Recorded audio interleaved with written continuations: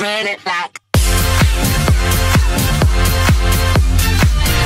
what's going on, you sucker? Welcome to Adventure Gaming HQ, and welcome back to another Minecraft Pocket Edition video. Today, I'm here to show you something obviously super cool. As you can see my hands, I'm dual wielding 2 diamond swords.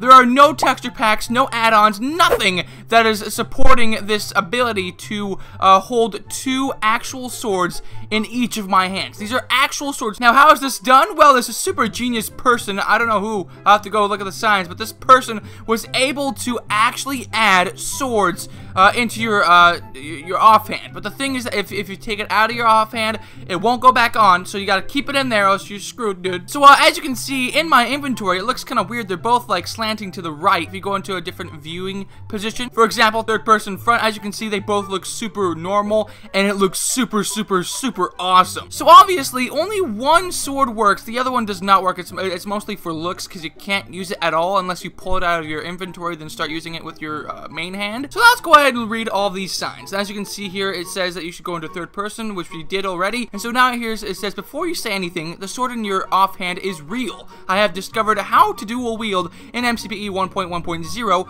It's really easy. All you have to do is edit the single player NBT files and add an item ID to your hand slot. Very simple. I recommend that you use the app Blocktograph Beta, as it is easier. And as you can see, it was discovered by Keg Preston. No, it's Keg Preston, right?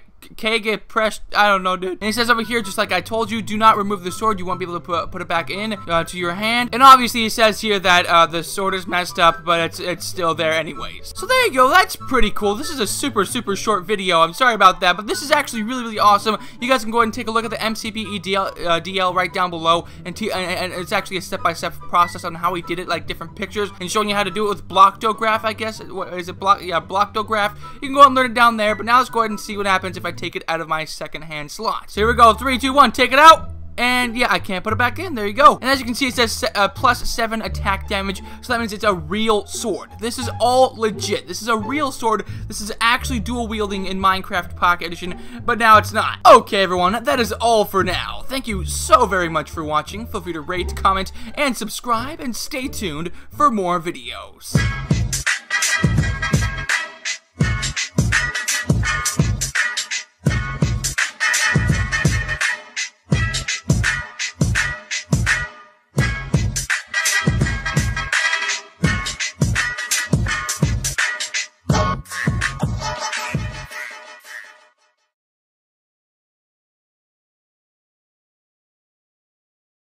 You played yourself.